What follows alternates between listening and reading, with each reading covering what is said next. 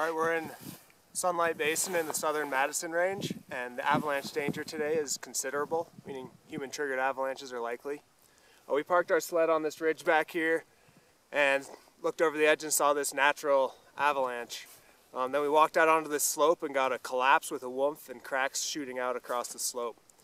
We dug down and sure enough found these big, really big depth hoar grains sitting underneath this thick slab from the last couple weeks storm. So we're going to do an extended column test here and see what we get.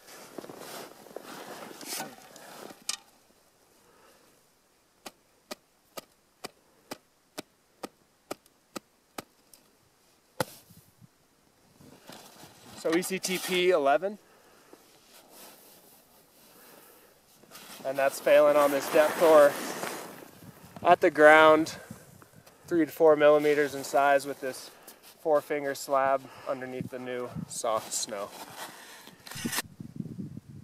Alright, we're in Carrot Basin now, a little ways over from Sunlight where we just were, and the snow depth right where I'm standing is shallow, but we're still finding this depth hoar layer, and as we're riding out in these meadows our sleds are sinking.